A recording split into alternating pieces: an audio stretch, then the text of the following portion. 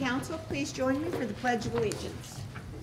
I pledge allegiance to the flag of the United States of America and to the republic for which it stands, one nation, under God, indivisible, with liberty and justice for all. All right, now is the time for, before I forget, no closed session tonight. And public comments. This is the time for public comments. Council may ask questions, but may take no action during the public comment section of the meeting, except to direct staff to prepare a report or place an item on a future agenda. If you are here to make comments on a specific agenda item, you may speak at that time. If not, this is the time. Please limit your remarks to 5 minutes. Speakers, please speak from the podium, state your name and mailing address so that city staff can respond to you in regard to your comments or provide you with information if appropriate. You are not required to state your name and address if you do not desire to do so. Any speakers? Okay, moving right along. So apparently this is Think Pink Day, Breast Cancer Awareness Month, and I understand there's a Fairchild Medical Center representative here, Elizabeth Langford. Yes. Would you like to come down and receive? I'll probably wear pink. Yes. All right, for the rest of the audience, I will read this.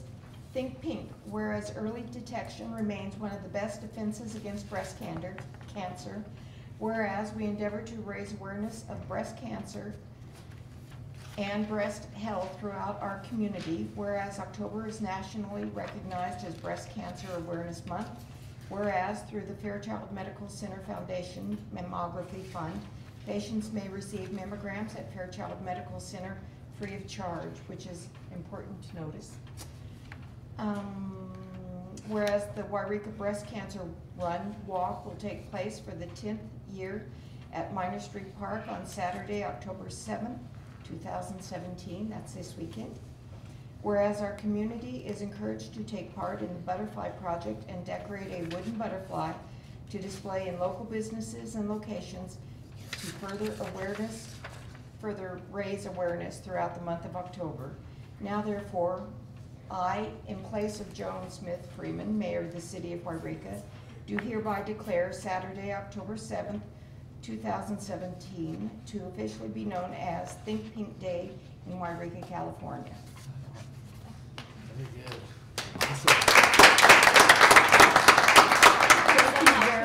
I really appreciate it. Thank you. Thank you.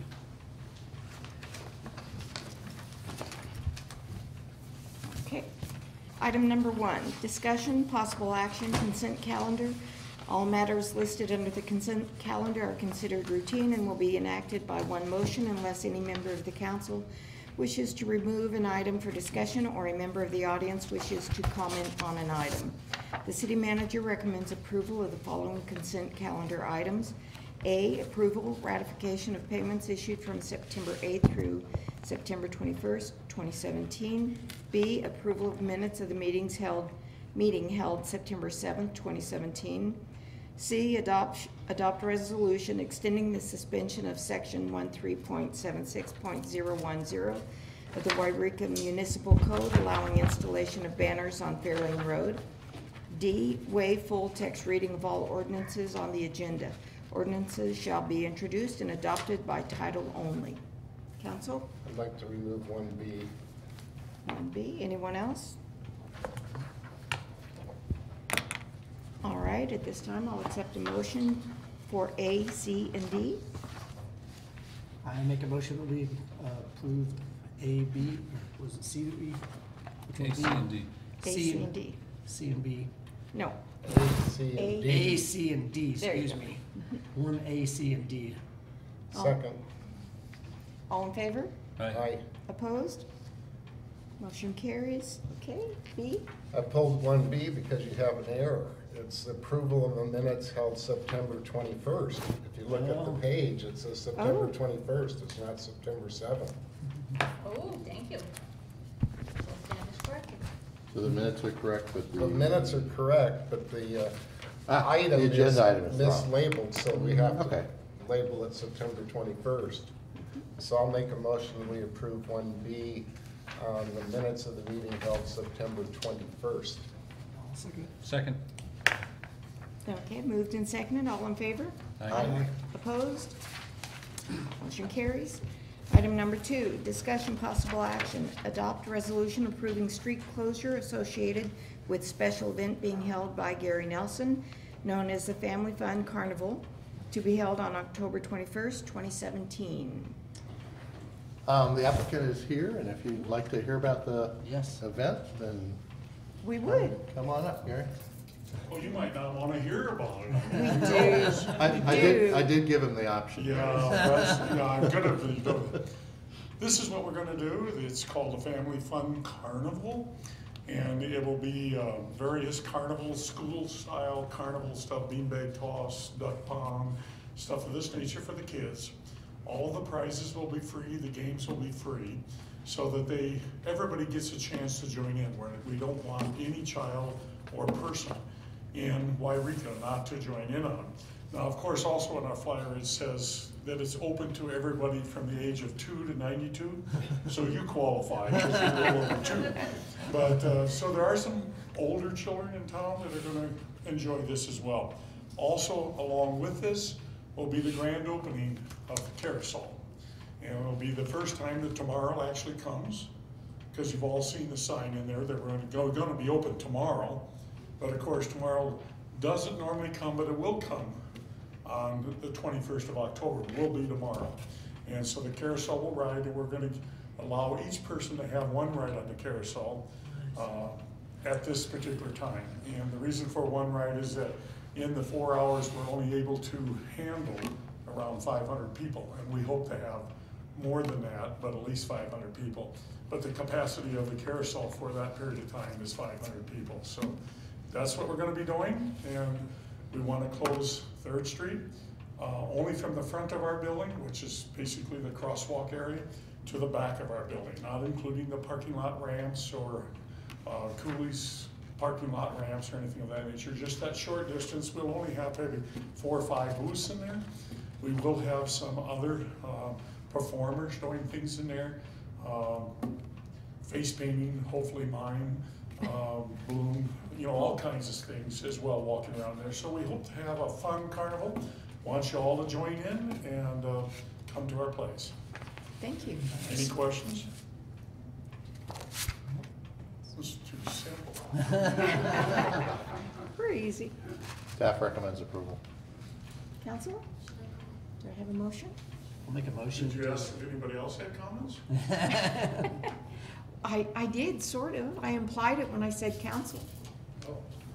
I'll make a motion that we adopt a resolution approving the street closure with the Family Fun Carnival. Second. It's been first and second, all in approval? Aye. Aye. Opposed? Motion carries. Thank you. Thank you. Yes. Item 3, discussion possible action, acceptance of treasurer's report and budget to actuals for the months of June and July 2017. Greta? Great, so got the treasurer's report for June, July. They're a little late because we try to close the books and clear out all the due fronts between the funds prior to submitting the reports on here, but, and the close is coming along. So, right now, we're looking at cash on hand of $21,836,000. And that's in marketable securities and cash. And our investment in life is about $13.4 million. Our CD portfolio fund is about $6.15 million, and the rest being in demand deposit accounts. And that is for June, and then July is substantially the same, down about $500,000, primarily because of the beginning of the year payment for insurance premiums and also some debt payments that we do, like for the landfill, et cetera, in CalPERS at the beginning of the fiscal year. So that's primarily what that's attributable to. And the budget to actual for June, it looks like so far that were coming in better than expected on the general fund, which is always a good thing on that. And I really haven't gotten into the departmental analysis, but should have that probably for you the next meeting. And getting very close to releasing that and the this performance report for the quarter on that. So if there are any specific questions, I can address those for you on that, but probably we'll have a more comprehensive report with the fiscal performance report and kind of how we did for the year. Call it kind of our really first detailed preliminary closing numbers. Okay, no? Yeah, the question I have is, first off, I look at the June excess of revenue over expense, and you're coming in 2,352,000 plus. But then when I go to the next month in July and look at the same column, excess of revenue and the budget showing a $3.9 million deficit. You're showing 2.3 million profit in the last fiscal year, but why are you showing 3.9 million deficit in this fiscal year? So, The bottom of the yellow. right. And that, I can't quite understand why you're showing such a big negative. Show a large payout or something? So the operating, what I'm showing on the operating budget for that, Norm, was that we were going to have in that adopted budget, 2 million on the police department in, for fiscal year 18. So if you look in the operating budget expected deficit, it was going to spend down reserves on the construction of the police department. So, Okay, I see 2 do you million there, yeah. okay. We So- haven't incurred that yet, but we expected Right. that event to happen. And then you'll be getting money back from the bond issue.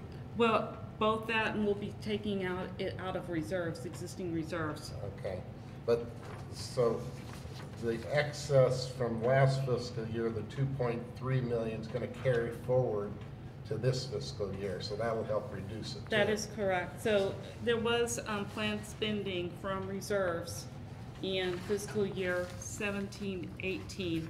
The one we're just coming into in July. And the biggest piece of that is the police building construction. And then also some capital outlay for water projects as well. There was some planned tank replacement projects. So, Water capital projects, okay. 896,000.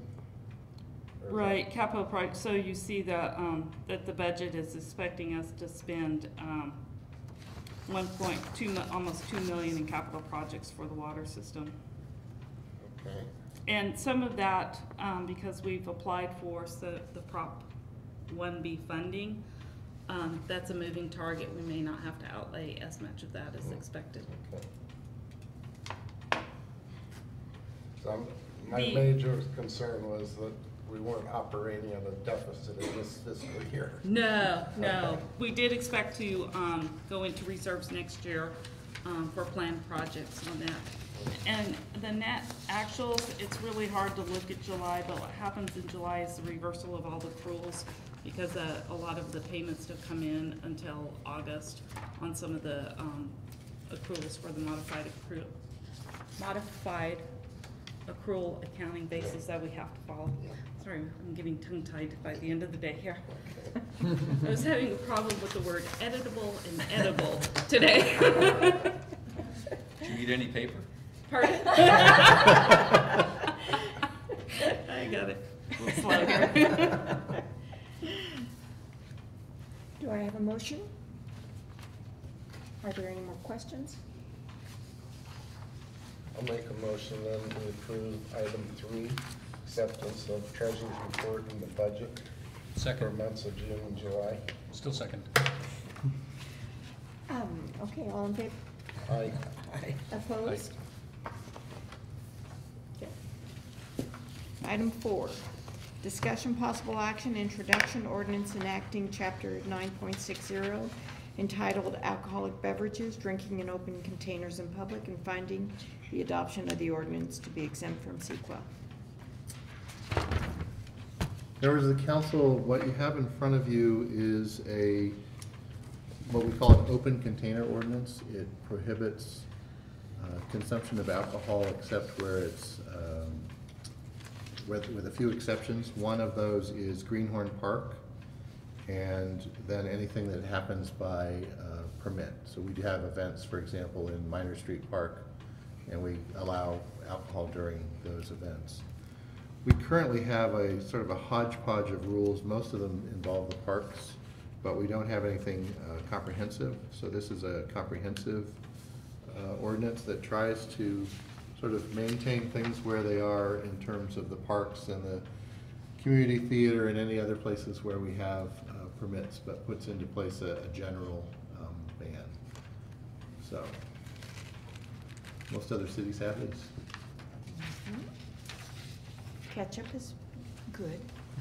Any Mustard too. questions? Yeah, I have a couple questions. So, when it comes to, like, we have our events coming up, obviously, so kind of a couple of big ones that will be coming up would be Night of Light. Right. Did Carl apply to where we could have alcoholic beverages on this event? We're gonna look at all the events, because there are some events, because of the lack of this kind of ordinance, where we Right. kind of said, well, we don't need to specifically do that. So that might come back up in front of us again then for that event? We'll probably handle a possibly? lot of those administratively. Some of them may come back. Do you know off the top of your head whether that's? I don't believe they asked for it this year. Yeah. What I heard was the chamber didn't want to do it. There might be another group, but by the time you pay all the ABC fees, I was told it didn't really pan out. Oh, okay. Right. It's not that bad, actually. I am part of the bartending for the fairgrounds Yeah, it's pretty- as a fundraiser. And so any private party that goes into these events has to acquire their own licensing Right, through right. ABC, and currently I think it's $25. So it's not that big. No. No, you're talking insurance, but Right. the application Yeah, for the event. Probably the yeah, insurance, right? Right. Yeah. No, you're right. Insurance is pretty spendy, Yeah. but. And also being in competition with, say, the Tap House, who does provide. Right. Mhm. Right, and my only other concern is the whole thing about Greenhorn Park. I really do have great concerns on that. Allowing alcohol in Greenhorn Park means all the problems we've had in the past of, what do I want to say, transients or homeless activity, hanging out at the park and drinking at the park. So I don't know, on that part. Well, okay. All this is sort of looking to keep things status quo. Right. And so Greenhorn Park, if you want to go out and have a picnic and have a beer, you can do that. Right. You can't do that in Minor Street Park unless there's a permit that allows that. Right. And any of the other neighborhood parks, they're not allowed. So Greenhorn is the only one, and it's because it has picnic areas.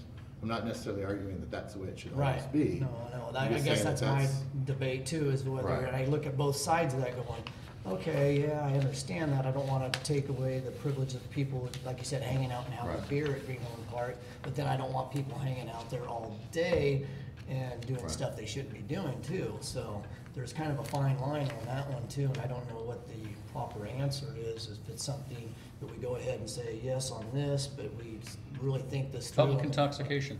Huh? It's called public intoxication. It is. Yeah, I mean, they'll just grab them and scoop them up and sign them. Yeah, there are other laws. This has to do with drinking, period. So Right.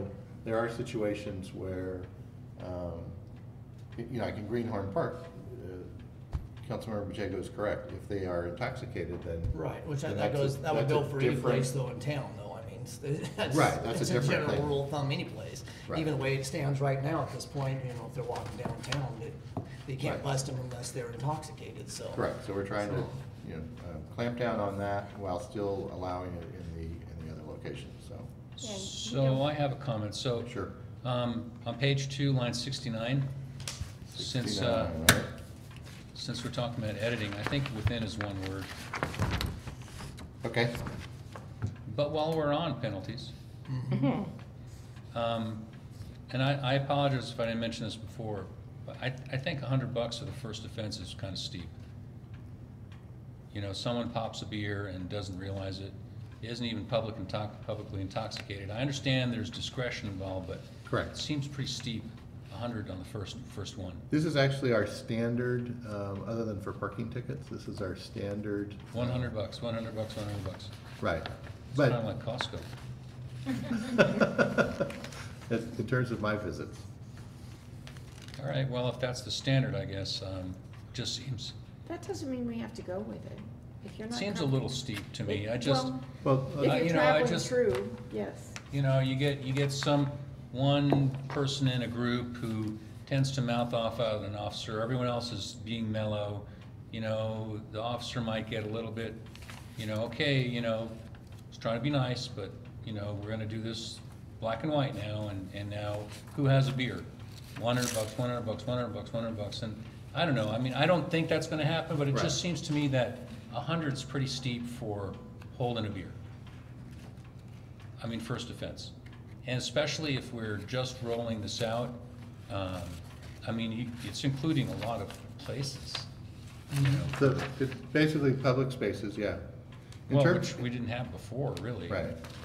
So, But in terms of the parks, we are recognizing the same, it hasn't changed that's from fine. what we've done before. Well, I still think it's steep, Yeah. but I mean, I understand, but I just, what's the, can we, how does this work? If we make a change now with that, can we still publish it with the change?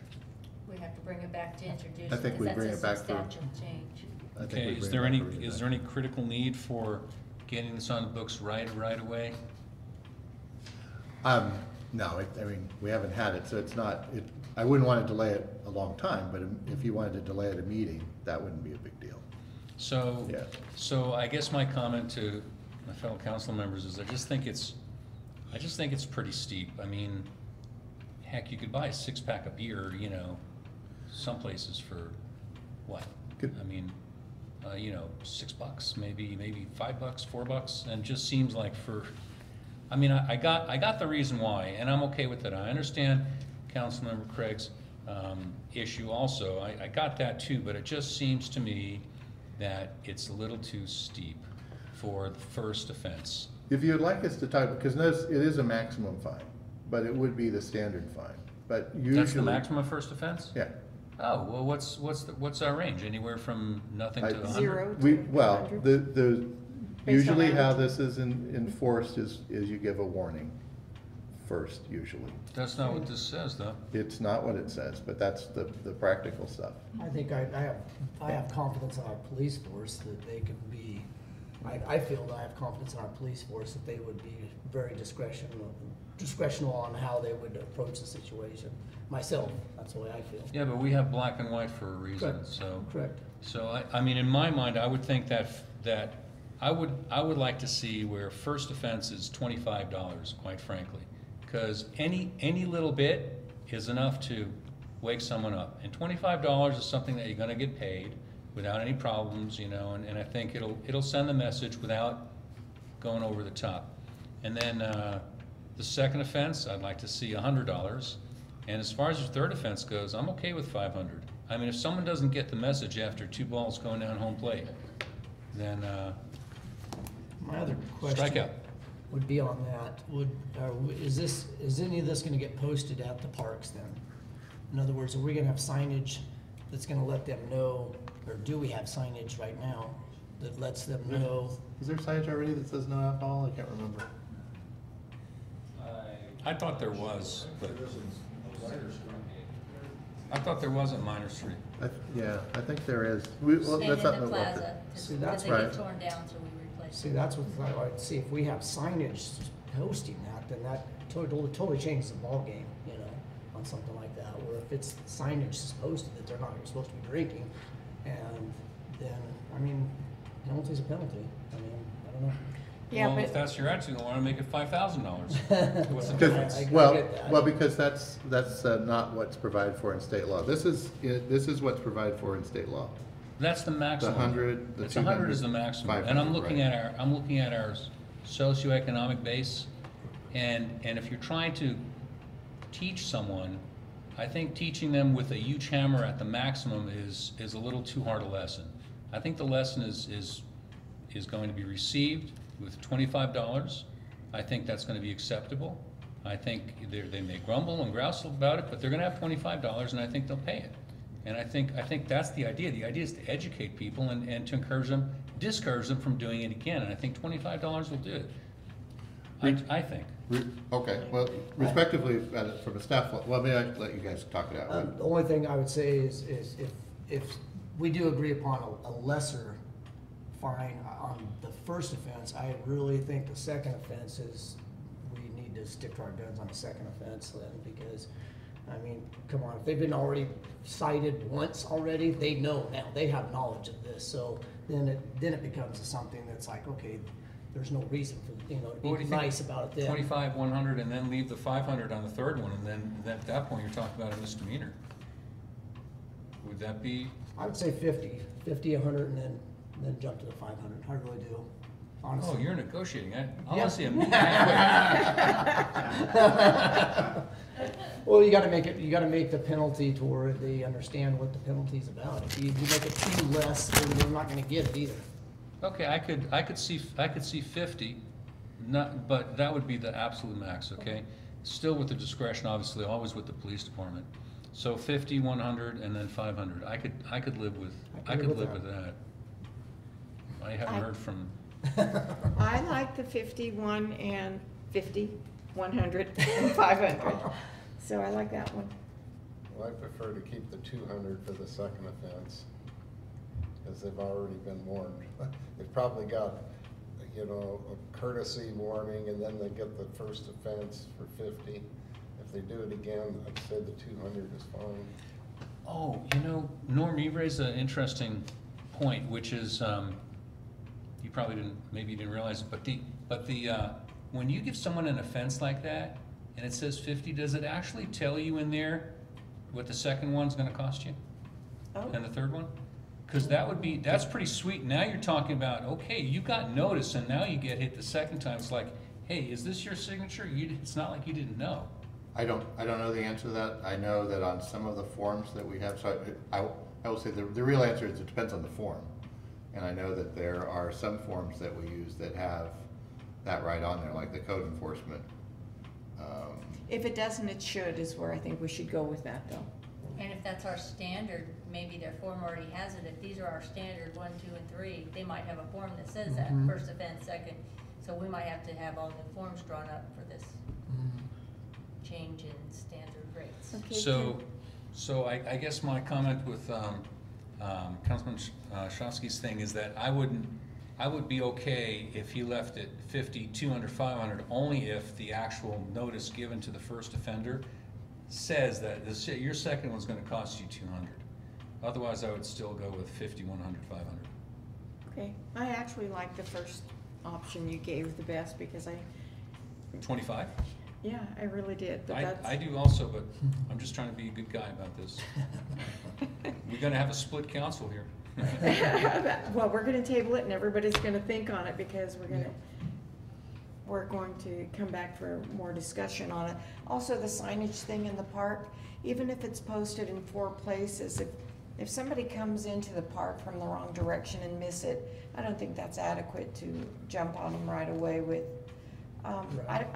I'm embarrassed to say how many times I've been there, and I still see new signage, just because I'm Are you talking about Greenhorn Park, Greenhorn Park. where it's permitted?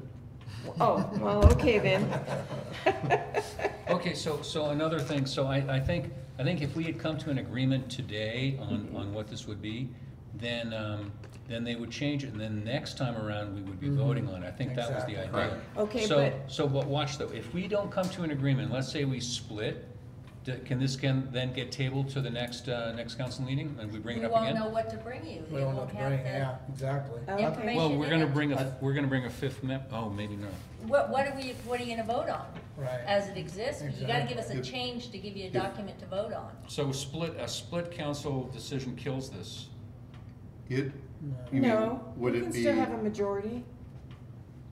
So let me make sure that I understand. The first thing is that you are looking to bring this back to another meeting. No, No, you would like to. I need clarification. So if this council with 4 seated members currently, Yeah, split on a 2-2 and couldn't decide on. and then it goes nowhere, right?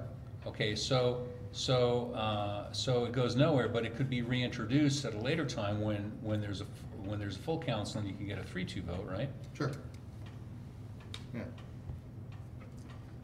Well, I make a motion that we direct staff to bring this back with a fine of $50 for first offense, $200 for second offense, and the $500 optional misdemeanor for the third offense, and that they make the language on the form to let the person know that the second offense is going to cost them $200.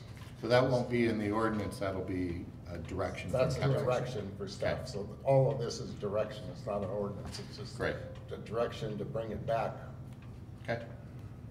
That's a motion. And I'll If second. if I might detail that motion, if I Okay. could, so I would ask that if that come back, that it come back at the November 16th meeting. I have reasons for that. Like I said, I second what you said, so. There was a second, so all in favor? Is that okay Yeah, with my that's amendment? fine. Okay. That's Aye. fine. I, All opposed? Passes. All right, we'll see you on the 16th of November. Meeting adjourned. We're close. Just about. Okay, Commissioner, actually, Steve, sorry. Yes, I have one specific thing that I wanted to kind of go through. We had talked to you before about the police building. Right now, the federal fiscal year starts on October 1, and the USDA Rural Development is finalizing the underwriting. They have all the information. There haven't been any issues that have come up. The funding commitment is pending the federal budget authorization. As you may know, Congress doesn't really pass budgets anymore. I can't remember, it's like there was 2 over a period of 8 years during the last presidential administration, but they passed continuing resolutions. So right now, the continuing resolutions have passed the House, but the Senate hasn't done it. We were concerned that this funding might get held up because of the debt limit. However, that was taken care of with the hurricane funding. So that's one thing down. So we're hopeful that by the end of the month, the allocation will be there. Can't guarantee that. If it doesn't get there and it looks like it's going to be a while, there are other alternatives that we'll bring up. At this point, we're looking to bring back the authorization for bid on October 19th meeting, but if it's not ready, we may have that subject to appropriations being ready. So the good news is that the bad things that could have happened haven't. You always worry about that with federal fiscal years. It's just, we have to wait for the Congress to do their thing and then get the money down to USDA so that they can allocate it in this year and then get this guy out to bid. Yeah, So- yeah. So any questions on that? You're gonna hear about it again probably a couple more times before. Okay? Seeing none, then, just wanted to mention the fire department is recruiting for people. So if there are people out in the audience that would like to be firefighters, please let us know or get a hold of them. Also, the Forest Service signed the NEPA decision notice for their property that we're working with on the Greenway project down on Yreka Creek. So that's moving along. Some of those things are significant hurdles that you have to overcome. He's put 4-letter words in there like NEPA, and it's just something you've got to do. And then we also submitted today a application for funding that will go to the Local Transportation Commission to try to get some money to complete the trail between where the sidewalk ends going up Greenhorn and the Greenhorn Park where the pavement on the trail starts again. So anyway, That's just a little bitty section, isn't it? pretty small section, but it's still pretty expensive to Okay. go out and pave that. So we're looking for some money.